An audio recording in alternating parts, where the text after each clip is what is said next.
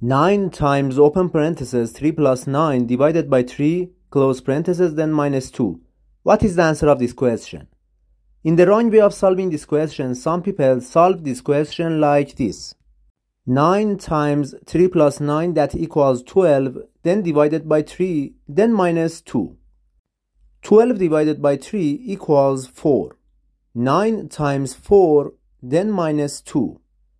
In this step, they do this multiplication. 9 times 4 equals 36, and 36 minus 2 equals 34. But this answer is definitely wrong.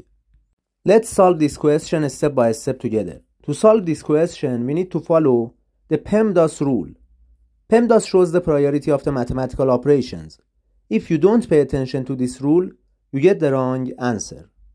In this rule, P stands for parentheses, E stands for exponent, M stands for multiplication, D stands for division, A stands for addition, and S stands for subtraction. Multiplication and division have the same level of priority. Also, addition and subtraction have the same level of priority. When we have both in an expression, we start from the left and simplify the question. According to the PEMDAS rule, first we simplify these parentheses. Inside the parentheses, we have addition and division. First, we do this division.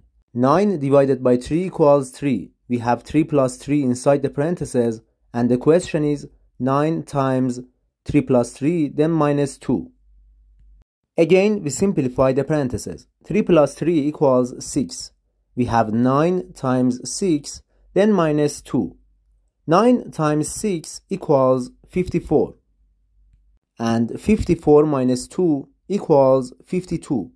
The final answer of this question equals 52.